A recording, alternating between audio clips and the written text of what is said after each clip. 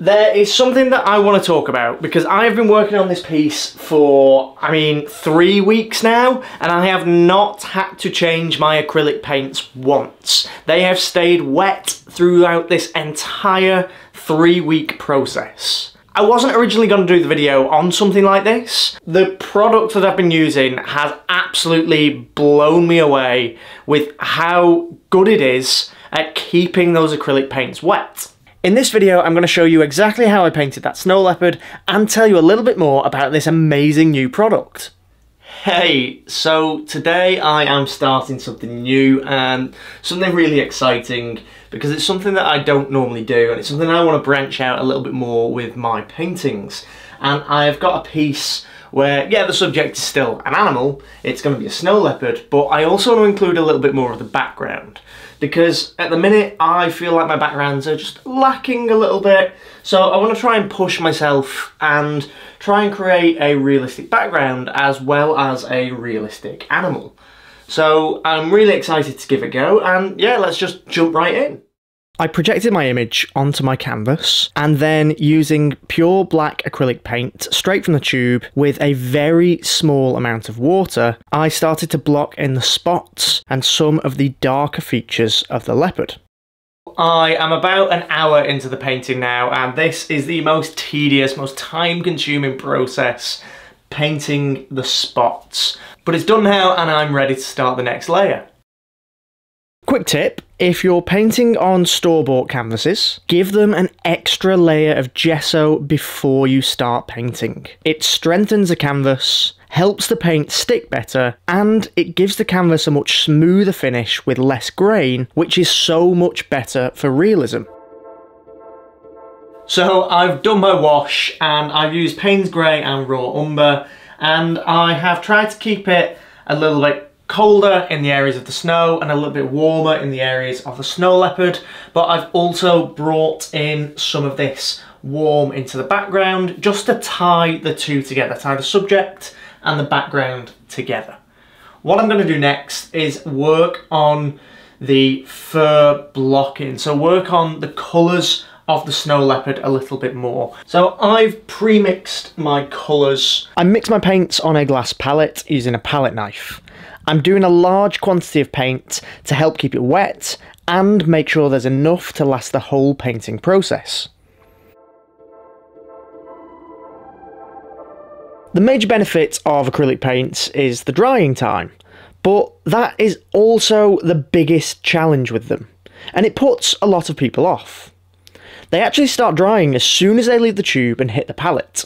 And there's nothing worse than reaching for some fresh paint only to find that it's gone rock hard on the palette. It means you have to remix your colours, which is a time-consuming process, and it's actually one of my least favourite parts of painting. The drying time also gives you a problem if you're planning on working on larger pieces that might take days, weeks, or even months to complete. Other than mixing your colours at the start of every session, there wasn't really much I could do, until I found this brilliant new product that kept my paint wet, not just for days, but the entire month that I took to paint this piece.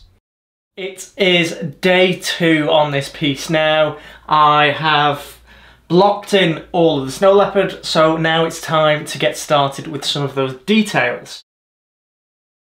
My paint stayed wet overnight, so I could pick up right where I left off. I cannot tell you enough how much this new product has affected my painting.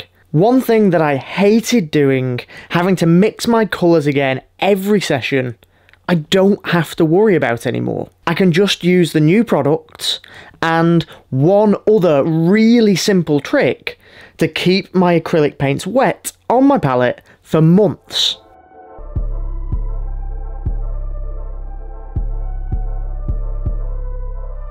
I'm using the same colours I mixed up for the blocking, but now I'm using a smaller detail brush.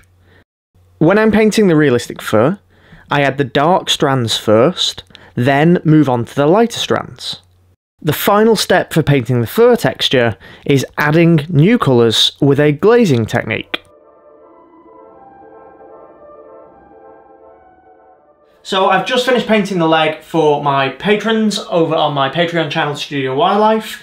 I will be doing a full video on there of this painting, including close-ups of the head and how I painted the head, and details of how I paint the fur and the background. So if you'd like to learn more about that, go and check that out. I'll leave a link in the description below. For the rest of the painting, I'm going to first block in all of the spots everywhere and then work on it section by section by section until this snow leopard is in a place that I'm happy with.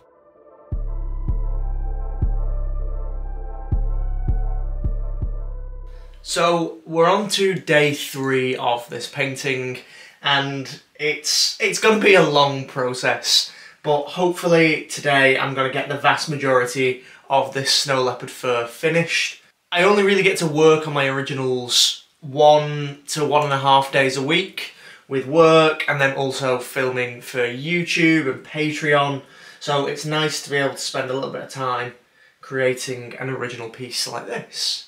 Moving on to the fur of the body, it's just a case of repeating the previous steps. Dark strands, light strands, then glazing. When painting fur, you need to make sure that you vary the length and the thickness of your brushstrokes. You don't want the fur to look too uniform, otherwise it looks like it's been combed flat, which obviously isn't very realistic.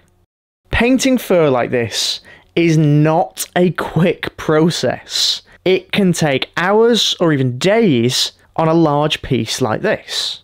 And because of my schedule, I needed a way to make my paintings last for weeks. And I found a way to do that.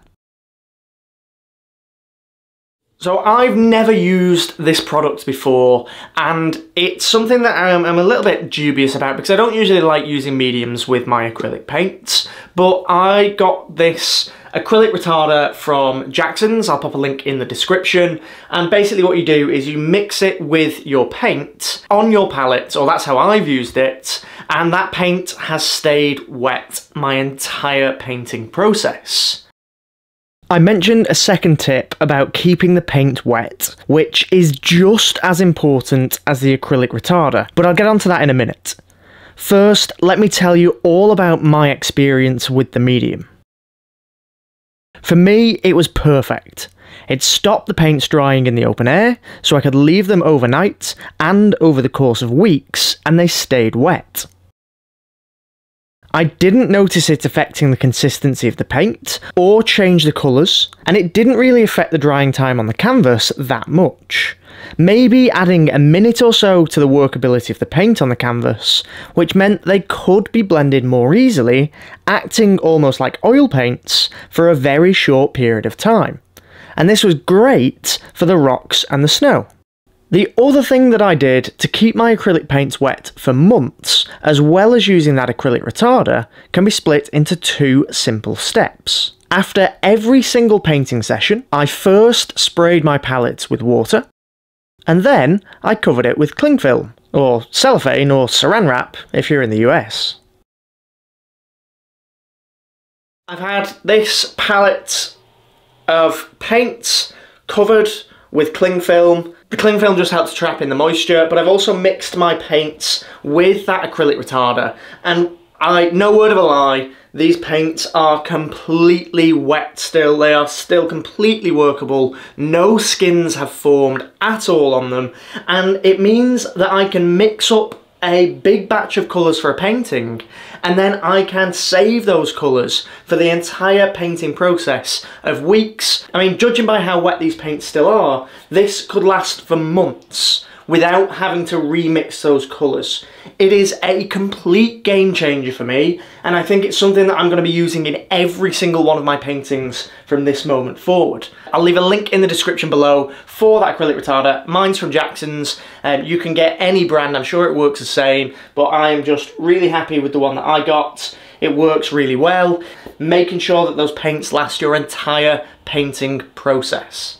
If Back to the snow leopard. Got a little bit more left to do. Got all of the snow in the foreground, and then I've just got to refine that snow leopard a little bit more because I did a wash over the background just to knock it back a little bit, and some of that wash has gone over the edge of the snow leopard, so I just need to refine that edge a little bit more just to bring him forward, make him stand out, or her stand out.